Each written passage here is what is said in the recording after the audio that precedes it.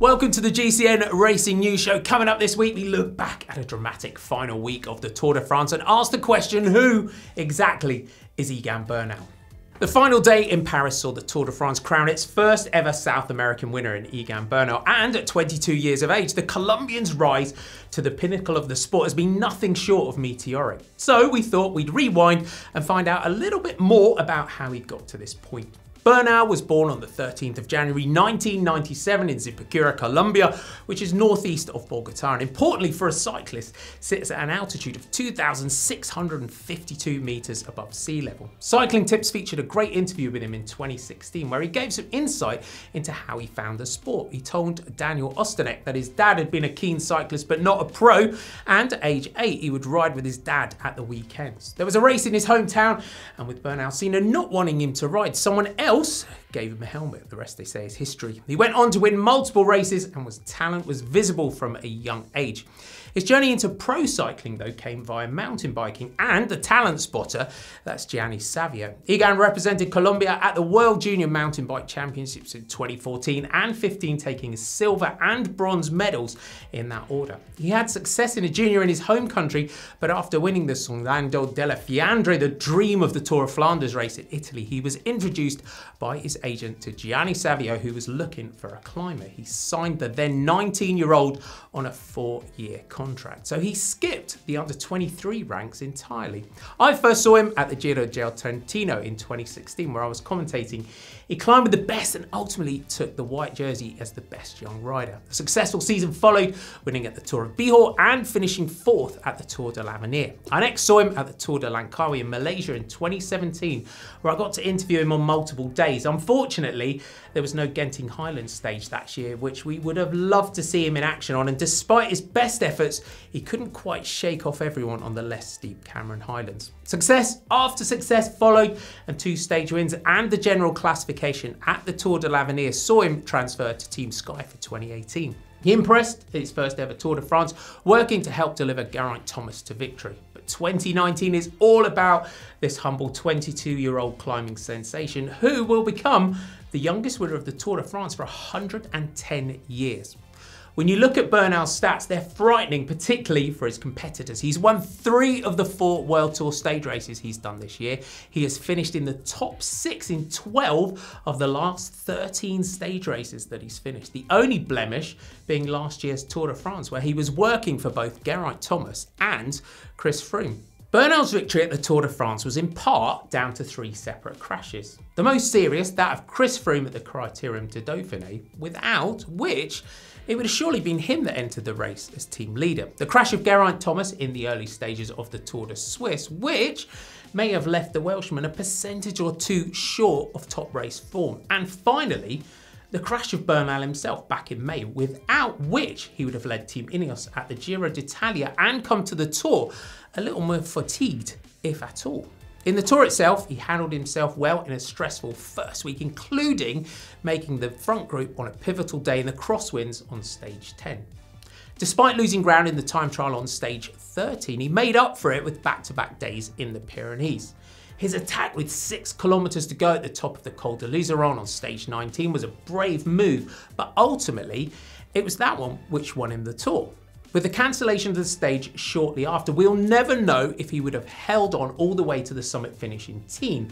But what we do know is that if Bernal had waited until that summit finish, the situation could have panned out a lot differently for the Colombian. What was great to see was how much it meant to him. This video from Eurosport shows how emotional he was when he took the yellow jersey on stage 19 under the strangest of circumstances. Sí, es simplemente increíble. Yo creo que fue algo que soñábamos y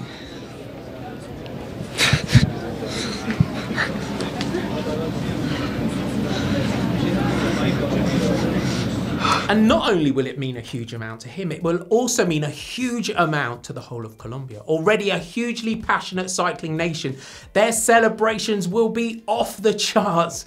And Bernal will no doubt inspire a whole new generation of future world-beating climbers. For Team Ineos, that was the 7th Tour de France win in the last 8 years, a remarkable feat even with their remarkable budget taken into account. For the last 3 years, they've achieved the win with a different rider, and it's the second time in 2 years that they filled the top 2 of the top 3 spots on the podium. That said, this race was one of the most enthralling additions in recent years. Had we known at the start it would be an Ineos 1-2 in Paris, I think we'd all been forgiven for rolling our eyes in despair. But in reality, the way they rode, the way they had to ride, was completely different this year. Not only did they appear to not have the same strength and depth on the climbs as in previous years, they were also forced to ride an attacking race. Why? Because of a Frenchman named Julian Alaphilippe. How good was he? 2 stage wins, both of which were taken in its typical flamboyant style, plus 14 days in the yellow jersey.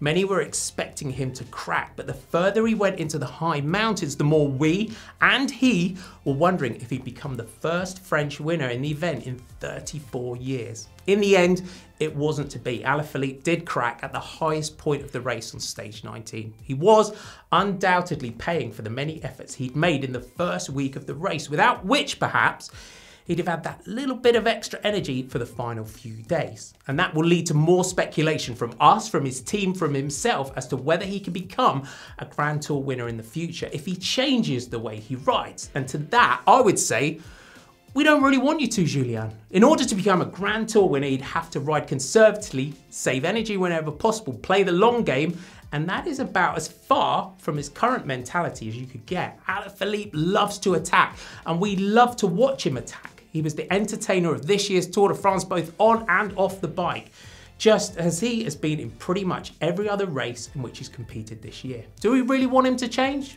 I'm not sure I do. We'd like to know your thoughts, of course, on this.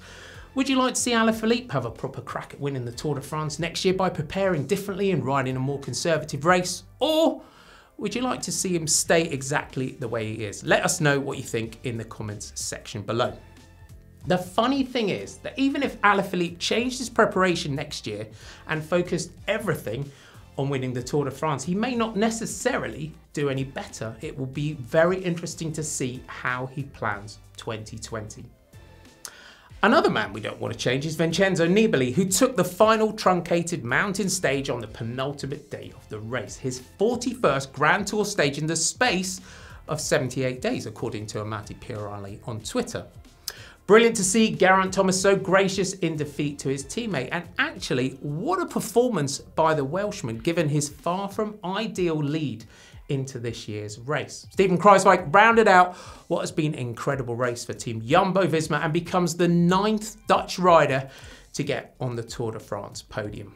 The big loser in the final week was poor Thibaut Pinot, who reportedly banged his legs on the bars on stage 17, got through stage 18, but succumbed to the muscle tear the following day. Watching him stop at the side of the road in tears, consoled by his teammate William Bonnet, I think left most of us in tears too. Like Alaphilippe, Pinot animated the race this year and gave the French and the rest of us even more to cheer about. To see him have to climb into his team car like that was devastating. Let's hope he can take all the positives from this year's race and come back stronger than ever in 2020. According to Cycling Roadbook on Twitter, on only one other year, 1956, has the Tour de France podium not won a stage between them. Although that makes the assumption that Jumbo-Visma's team time trial win was not a stage win for Steven Kruijswijk, and even the 4th place finisher Emmanuel Buchmann didn't win a stage either. He did though announce himself as a future Grand Tour winner.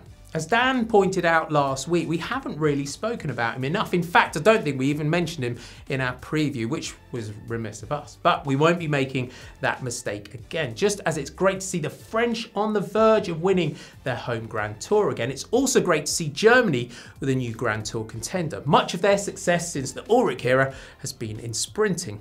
Speaking of sprinting, we must also mention Peter Sagan, who sealed the deal on a record-breaking 7th green jersey.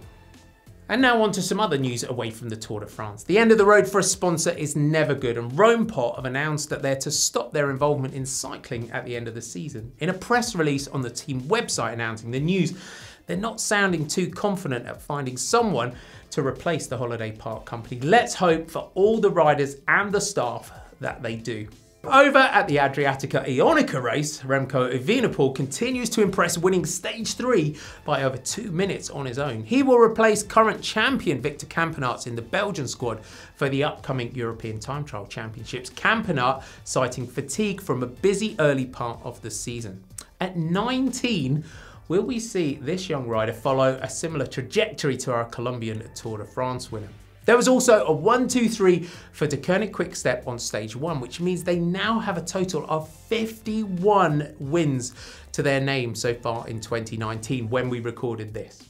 Coming up next week, the Classica San Sebastian, the start of the Tour of Poland and the Tour de Wallonie. If, like me, you totally suffer from post-tour blues, then you can, of course, binge watch all our daily highlights many times over while eating ice cream and waiting for the Vuelta to come around. Thanks for watching. Keep subscribing to GCN Racing. We've got loads of live racing and highlights to come in August. And if you want something a little different, check out Hank's 1903 Tour de France stage epic with Mark Beaumont by clicking the link on your screen now. Have a great week. From me, Martin McDonald.